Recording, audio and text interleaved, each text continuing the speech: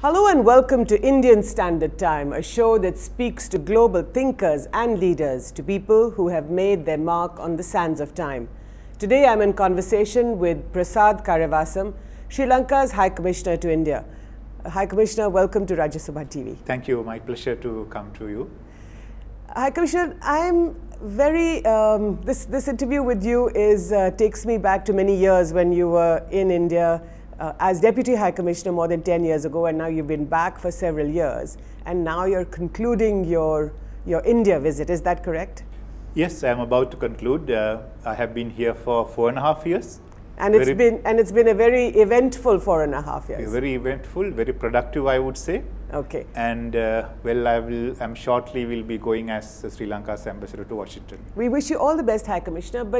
But let me ask you, your President Mahinda Rajapaksa was in Delhi recently to attend the oath-taking ceremony of Prime Minister Narendra Modi.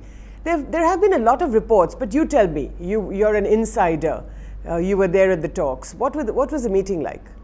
First of all, I want to compliment Prime Minister Narendra Modi for taking the initiative to invite South Asian leaders for this ceremony. It was an unprecedented gesture, and I think all South Asian leaders welcome that. So how did it happen? Because I believe that you were first asked whether your president would come to Delhi. Is that right?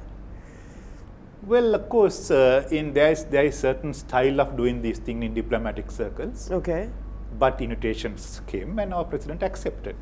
So just tell me, it would be interesting for us to know, because this is the first time ever that such a thing has happened in South Asia. And some called it a mini SAARC summit. So just to give us some background on how the invitation happened, was it Mr. Ajit Doval, today National Security Advisor, not the National Security Advisor at the time, did he call you? The details of how such diplomatic discourse take place is privileged information. Okay. And I cannot disclose in public, but I would say Indian policymakers who are about to come and who are in and who are functioning in the Indian system, they all did it the right way, and therefore they had full representation of SAARC leaders at the ceremony. So the Sri Lankan President Mahinda Rajapaksa arrives in Delhi and he gets a very warm welcome. In a sense, both Mr. Modi and Mr. Rajapaksa are similar people, right? They're both very strong leaders. Well, people in Sri Lanka see something similar in Prime Minister Modi in the way that President Rajapaksa is handling the country. In what way? They committed strong leaders with sense of purpose in their way of handling issues. Give me an example. For example, with President Rajapaksa? Well, for instance, President Rajapaksa is very hands-on leader who works with not only with his ministers but with his bureaucrats directly as well. Which is what Prime Minister Modi is now doing. And I see that is happening here as well. It's a very effective way of implementing policies. So the direction will be, the political direction will be given by the Prime Minister and his leaders, but the implementation naturally will be done by the bureaucracy. Yes, exactly. If you want to implement policies efficiently, you need to work with bureaucracy. So the key thing is not to antagonize the bureaucrats. Is that correct? Well, I would not say that there is need to antagonize anyone. It's only that you want to mobilize the bureaucracy to implement policy in a most effective manner. And President Rajapaksa has been he's very focused on what he has to do. Right. And he has done a lot for Sri Lanka in the sense that bringing peace to the country and taking us through a development path very, very well. Sri Lanka today is clocking the highest growth rate in the region. Across South Asia? Across South Asia. This little country of 32 million people. Yeah, that's quite incredible. 21 million. 21 million, I'm so sorry. 21 million. We are 21 million people. And we are clocking the 7.8% growth, and this year also we'll do that. So this little country of 21 million people is clocking 7.8%, much higher than India. Well, at this point, but we expect India to clock similarly or even more, because we think India's leadership in the region is very important, and that is why we welcome the event that Prime Minister Modi when invited SAARC leaders. And his interaction with our leaders, SAARC leaders, including our president, was main thrust was South Asian cooperation. SAARC, what can SAARC do together? So what did he talk about? What did he say to your president?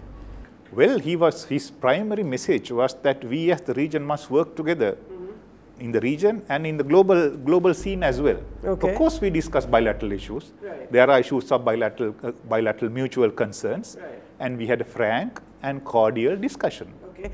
And there has been some criticism in your own press within Sri Lanka about I think unnamed sources have said that the meeting didn't go on too well. What would you say to that? That is opposition newspapers or opposition blogs may have been saying that. Okay. My perception, having been in the meeting was cordial, frank and friendly. And the president or your country has released several Indian fishermen since that meeting. Yes, exactly. Twice he is released. On the eve of the meeting, he released one lot, and then just last week, on the eve of meeting with Prime Minister Modi with Chief Minister Jalalitha, he released another lot. So it's all goodwill measures. So the meeting in itself, the meeting between the President of Sri Lanka and the Prime Minister of India, has, you think, set the ball rolling again in the bilateral relationship? Well, I would say that Sri Lanka's India relationship has been always robust and strong. Okay. But like any good neighbors, we have had aberrations, we have had stressors, and sometimes dissonance.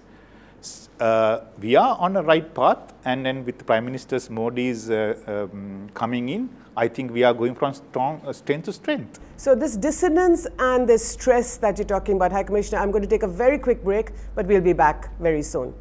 Please don't go away. We'll be back very soon. Welcome back. You're watching Indian Standard Time, and I'm in conversation with Sri Lanka's High Commissioner to India, Prasad Kariyawasam.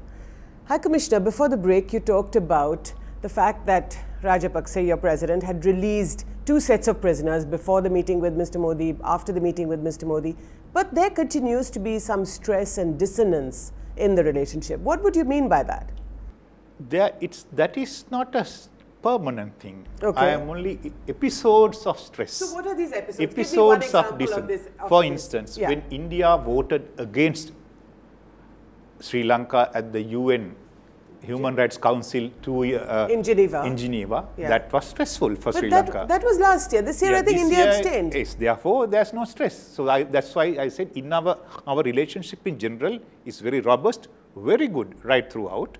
But there are episodes of stress and dissonance. So today, those episodes are normal in any good neighborly relationship. So when India voted this March at the Human Rights Council in Geneva and abstained actually in that vote, was that?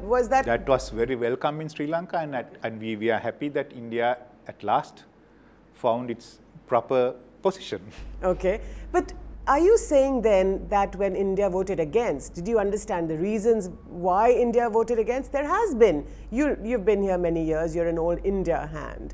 You must know the anger inside Tamil Nadu, or the apprehensions against a lot of the policies adopted by your country vis-a-vis the Tamils in the north and the east inside Sri Lanka. Those apprehensions in Tamil Nadu are driven by external forces more than internal sentiments in Tamil Nadu, because most of the leaders who criticize Sri Lanka has never visited Sri Lanka and experienced the ground situation by themselves. Okay. They are going by stories, hearsay, and lobbying by external forces, mostly separatist groups who are living in Western countries. Who are these separatist groups? Of course, those are well known. There are LTT remnants are there in many Western countries, including some of them are active in Tamil Nadu.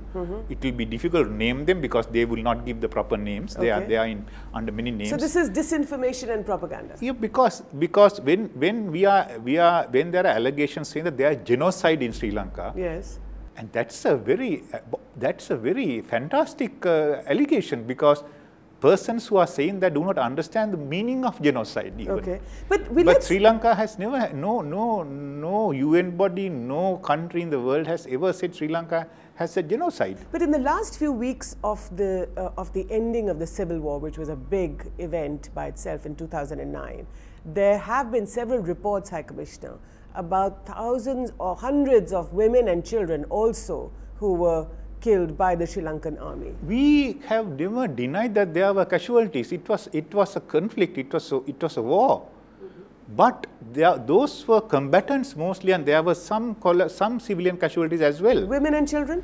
Women and children were not part of those who were there in the scene of combat. Yes. Of course, were casualties. We have accepted that. Okay. But that numbers are not what is being 40,000. The number that number is again totally wrong, because our figure is 7,900, which includes LTT combatants, which is mostly LTT combatants. And does this figure of yours, 7,900, does it include innocent women and children, civilians? In our view, those who were, if for instance, Prabhakaran's family died in combat. His son, his young minor son, and it's very unfortunate, but that is what is called collateral damage, because they were in combat zone. So you concede that Prabhakaran's son was killed or he died, but are you saying that he was not killed by Sri Lankan soldiers? No, of course, how can you say no? He was killed, but he's a battlefield casualty. In war, there are battlefield casualties. Yes. You have to understand that. Yes. And that is normal in a situation like this. In every country, in every situation it has happened. Take, for instance, neighborhood situations. Yeah. You know, it happens. But what I want to assure you, Sri Lankan security forces never ever deliberately killed any civilian. High Commissioner, that's, last month in May marked 5 years of the end of the civil war. And in the history of Sri Lanka, it was a big day in many days. Also for the region itself, and India was very closely involved. But I want to ask you, 5 years since then, do you think it's time for reparation, for both sides, for reconciliation? I know that there has been of course, we agree with that. That is exactly what we are doing, and we want to do it our way, and we want external forces to let us do it our way. Who are these external forces? Like, for instance, UN Human Rights Council passing resolution on Sri Lanka is not helpful to us. Okay. All the countries who are sponsoring that resolution, are in their view, they are misplaced. The Americans, for example? All those who are... The Americans have been behind this resolution. Not only US, there are several countries who are behind the resolution. Okay, like who? EU, US, they are behind the resolution. We think their approach to Sri Lanka's situation is misplaced. We have set up what is called Lessons Learned and Reconciliation Commission, and we have a report of that. Yes. And we are implementing that report step by step, and we should be allowed to do it in our way. But it's taken 5 years, High Commissioner.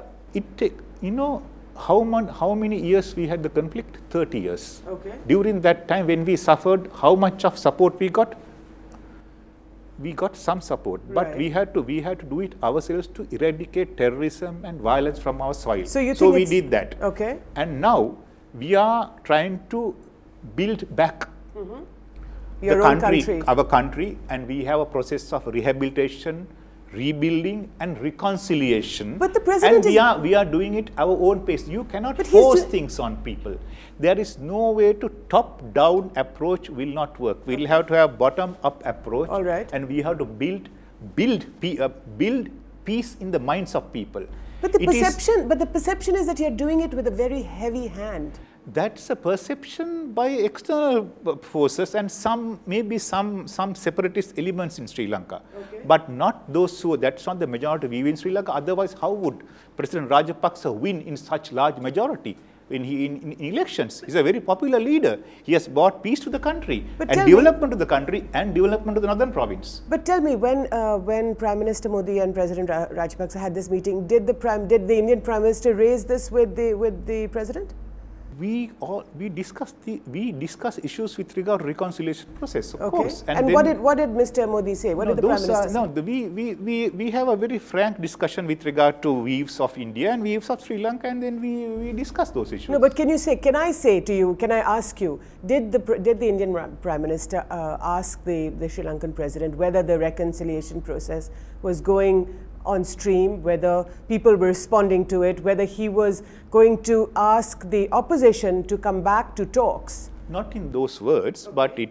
But idea of Tamil National Alliance joining the government, talking to the government, and talking towards the reconciliation process was discussed. Okay. And it is our common objective. We also want Tamil National Alliance to talk to the government on a sustained basis so that we can go on the path of reconciliation. So is the president... India shares the same view. So is the president going to offer to the Tamil National Alliance or ask the TNA to join the government? President has always offered them to talk to the government with regard to as to how we should go forward. Okay. But more importantly, President has set up what is called Parliamentary Select Committee on constitutional reform. Yes. That we want all parties to join and discuss as to what is the best constitutional model Sri Lanka should have for all communities in Sri Lanka to be confident and to have justice and rights. Okay, High Commissioner, I'm going to take a very quick break and we'll continue the conversation after this. Please don't go away. We'll be back very soon. Welcome back. You're watching Indian Standard Time and I'm in conversation with Prasad Kariyawasam, Sri Lanka's High Commissioner to India. Mr. Kariyawasam, before the break, this Parliamentary Select Committee has had 19 rounds of consultations between the government, between the Sri Lankan government and the opposition. Nothing has come of it. That's because Tamil National Alliance has not joined the Parliament Select Committee. Parliament is the best method in a democracy. They have come to the conversation. They have joined the discussion. They have done that, but they say. I'm afraid you are misinformed, like some in India, especially in Tamil Nadu. Some of them are totally misinformed about Sri Lanka. All right. And they make several allegations. Tamil National Alliance did not attend the Parliament Select Committee as yet. Okay. We want Tamil National Alliance, all the parties in the Parliament to discuss these issues at the Parliament Select Committee. Because we cannot have a top-down approach with regard to constitutional reforms. Okay. We have to have a bottom-up approach where all the parties, all the communities in Sri Lanka are parties to such a process. So far, most of our reforms, constitutional reforms, has been more top-down. So this time, President Rajapaksa, who's a Democrat to the core, says that we have to bring bottom up. In what way? So, in what way will Parliament you do bottom is the best form of the best place where all the people represented. And he explained this to Prime Minister Modi. No, these are details. You know No, but generally, if you've had a conversation, this is the first time that they're meeting. Half an hour meeting we had. That's not. It's not a place to do all the. You know, it's a general conversation on big ticket items, and that's about it. Okay. But I am talking of what we are doing in Sri Lanka. And you feel that some parties in Tamil Nadu are misplaced in their apprehension and in their concern about these issues? They are misinformed, and therefore they misperceive the ground realities in Sri Lanka. I see. And they have fallen victims sometimes for separatist forces, both in Tamil Nadu and abroad. So, okay, let me just take you away now from this political discussion. I want to ask you, High Commissioner, there's been a lot of talk in the last few years about business and economic ties. But for some reason, the Sri Lankans have held back from signing a free trade agreement with India. Why is that?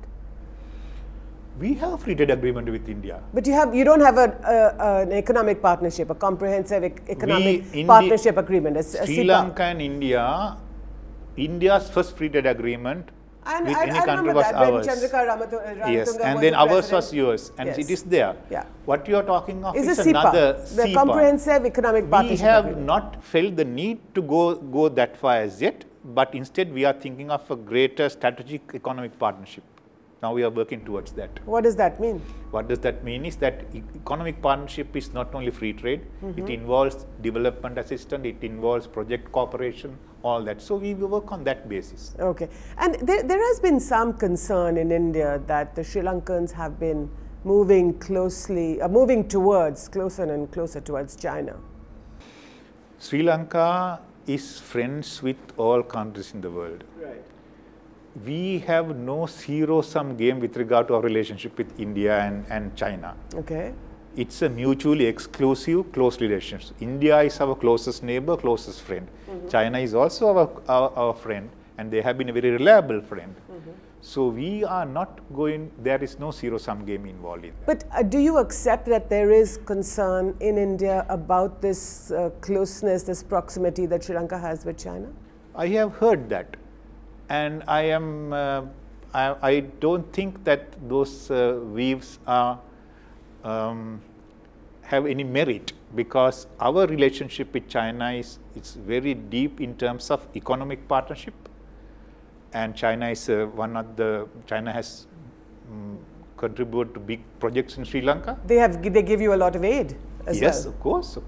So so that is the bedrock. But India is also like that. India's outlay of India's development cooperation is about $1.3 billion, which includes 800 million credit line. But I think the Chinese is much more. They're also building, they're expanding the Colombo port. They built the airport in Malhotra, which is President Rajapaksa's Colombo port home expansion was not by China, it's by the ADB. Okay. China. No, the Chinese are doing something. They are developing a part of the terminal. No, Hong Kong company is developing one terminal. Which is Chinese in a sense. No, it is not all. There are other wholly owned by the Chinese. It's a very good commercial company. These are commercial deals. Commercial deals we do, and India. I think India has bigger commercial interaction with China than Sri Lanka. So you don't think that that the Indians should be concerned, especially since Sri Lanka has been resisting this comprehensive economic partnership agreement with... We are not resisting anything. Neither India is demanding that. There is no demand or resistance. But Sri Lankan businessmen are concerned that something like this will be... Economies integrate at their own pace. Okay. So when the right time comes, we'll start integrating. And the right time is now? Right time is when your economic model and our economic model mature enough and can to link up with each other. Do you think the right time could be now? The right time could be now with a new Prime Minister in India. Of course, we think a strong president in Sri Lanka. And it's a give and you will require for a negotiation of trade agreements give and take. When the give and take is right, it will happen. Okay. Prasad, if I may call you that, you've been in India for several years and now it's time to go, like we said at the beginning of the show. Your thoughts about India before you leave? India, I will miss India when I leave. I had a very interesting time here in the sense that very comfortable work-wise as well as living here. India is on the right path for progress, and India, we share. For South Asia, what do you mean? What do you make of it? For South Asia, what does India mean? You know, if India gives leadership, South Asia will progress. And for SAARC to succeed, India's leadership is essential. So it is India that must decide and integrate South Asian countries together without falling prey for any sectarian and border-related stress issues. Prasad Kariyawasam, thank you so much for speaking to Rajya Sabha TV. Thank you very much. I'm afraid we'll have to leave it there. You've been watching Indian Standard Time in conversation with Prasad Kariyawasam, Sri Lanka's High Commissioner to India. Next week, we will have yet another global thinker or leader. Till then, goodbye and good luck.